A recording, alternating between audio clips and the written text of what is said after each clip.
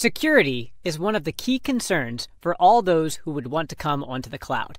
It could be an enterprise, it could be a startup, it could be a small business, and they all worry about that data. How secure is the data?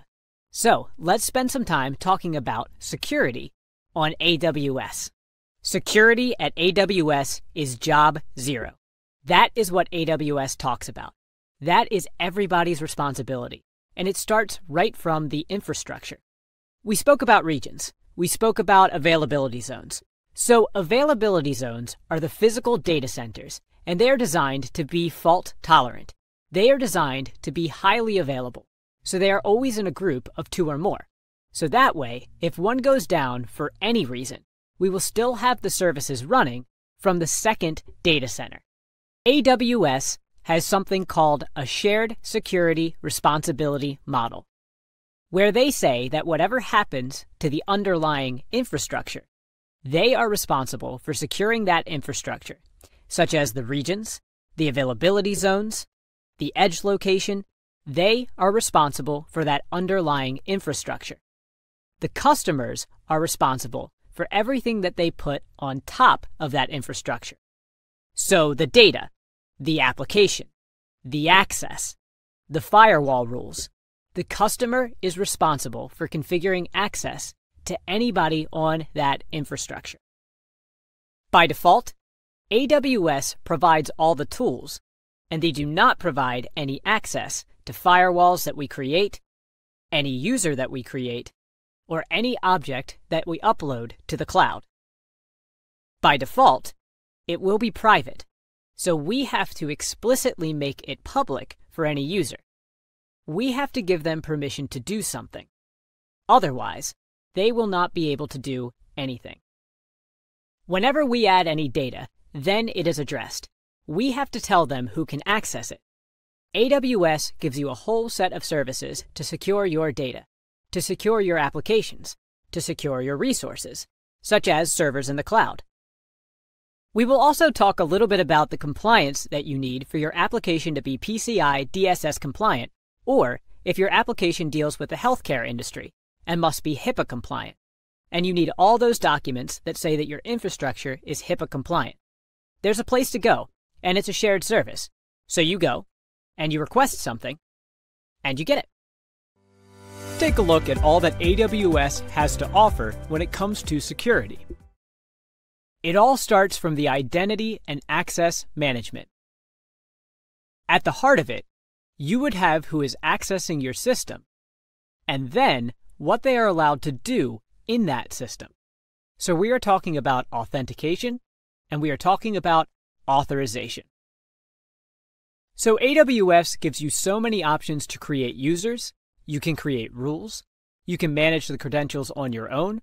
Or you can have something called identity federation, so you don't have to create a login for everybody if you already have their credentials in your Active Directory.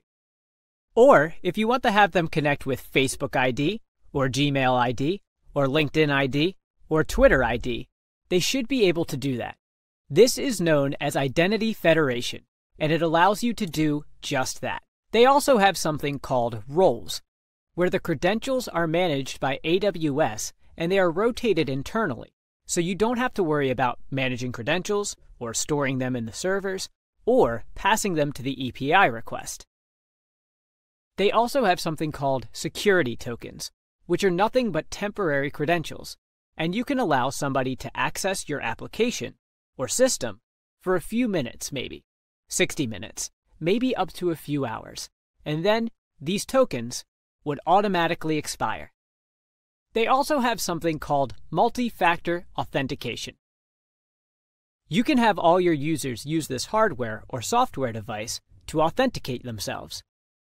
You can have the MFA set up on their phones, and you'll be sure that anybody who is logging in should be in possession of that phone in order to log in. Similarly, for your application, they have something called AWS WAF. That is a web application firewall, and it's simply to protect your application. You can configure it to the best of your choices, and it will simply protect you from any unwanted traffic that you don't want to hit your application. In similar fashion, they have something called Aws Shield. That is the service to mitigate all DDoS attacks. It comes in two versions, a standard version and an advanced version, and the standard version is free of cost. So, it will block most known DDoS and other attacks, and you can configure it to protect your hardware or your resources from any known attacks. Let's say you know you have a lot of resources in the cloud, and you want to monitor them continuously against any security threat. There's a service called Amazon Inspector, where you simply install an agent, and this agent will keep running, will keep producing reports for you on a monthly basis. So the bill is per agent, per month, and it is really very economical when you compare it with other services, which are either paid or open source and not managed. And there's something called Aws Certificate Manager. That is a service that simply manages your SSL and TLS certificate. So you can bring your own certificate and upload it, or you can buy that certificate from AWS. And in both ways, you can simply manage those certificates in one location. AWS gives you that capacity, so you don't have this hassle of managing those services. Now this is a very interesting AWS artifact that we spoke about. So, let's say you need a compliance certificate that says that the infrastructure that you're running on is PCI certified because you are running an application that takes credit card information or does some credit card transactions. You could simply come here and then you can request the artifact that you want. So you have something like FedRAMP Partner Package, you have ISO certification, and you can simply request that certification, and you are going to get that certification over here. So these are the suite of services that AWS has to offer for security. Apart from that, there are firewalls at your instance level, at your server level, firewalls at your subnet level. There are encryption services. You can ask AWS to do their own encryption, or you can run your own encryption algorithms. There are several kinds of credentials for accessing different services. And I like to think about it like this. There was once a time when people would not go on the cloud because of security.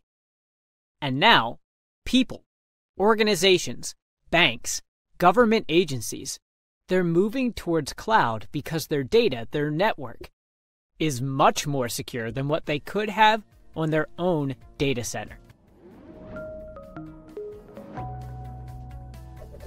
Hey, want to become an expert in cloud computing? Then subscribe to Simplilearn's channel and click here to watch more such videos. To nerd up and get certified in cloud computing, click here.